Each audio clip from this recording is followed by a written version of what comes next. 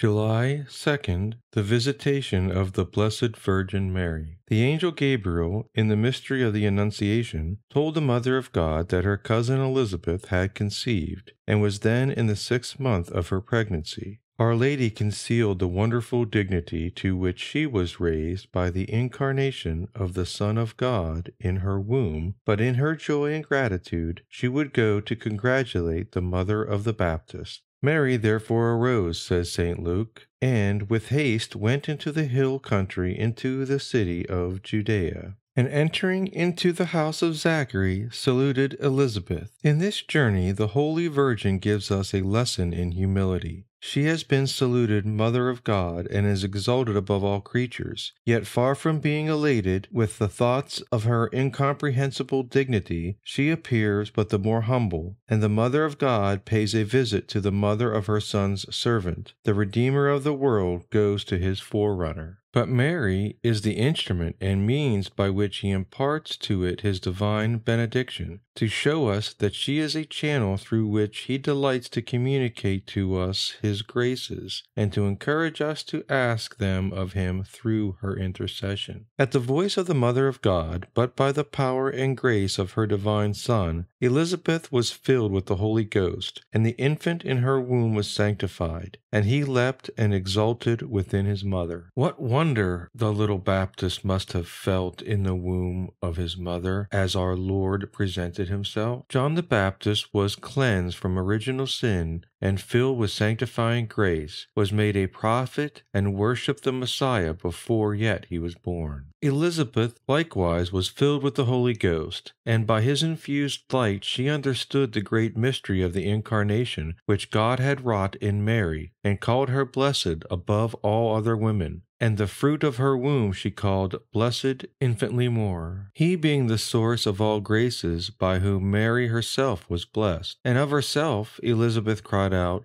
"Whence is this to me, that the mother of my Lord should come to me?" She had conceived barren, and by a miracle, but Mary a virgin, and by the Holy Ghost. She conceived one greater than the prophets, but Mary the eternal Son of God himself, true God. Elizabeth styles Mary Mother of her Lord, that is, Mother of God, and she foretells that all things would befall her and her Son, which had been spoken by the prophets. Mary, hearing her own praise, answered in that wonderful song we call the Magnificat, the most perfect thanksgiving and praise for the incarnation of the Son of God, and the most precious monument of Mary's humility. She praises God with all the powers of her soul and gives glory to him alone.